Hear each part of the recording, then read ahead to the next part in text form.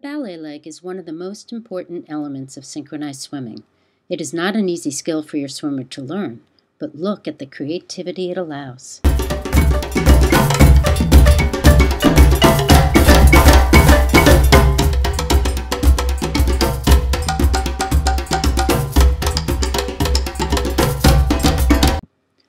Have your swimmer lie on the deck, legs together, arms at her sides. Tell her she needs to do the same position in the water. Look how her ears, shoulders, hips, and feet are on the surface of the water. Have your swimmer lie on the deck in a back layout. Tell your swimmer to slowly guide the big toe of her right foot up the inside of her horizontal left leg until the big toe reaches the inside of her left knee. The right knee should be perpendicular to the water.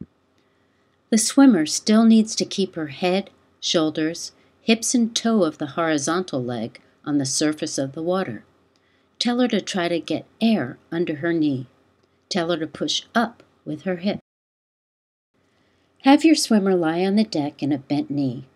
Tell her to lift her right foot up to the ceiling without pulling her knee into her chest.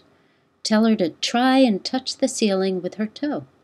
Tell her to straighten her knee.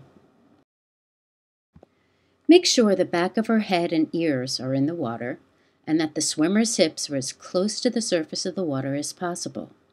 Have her push the leg away from the chest as the leg rises into the ballet leg position.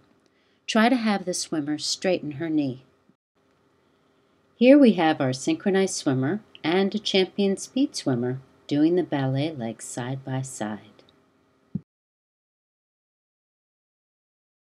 See how sunk his hips are? Push up with the hips. See how his foot of the horizontal leg is under the water?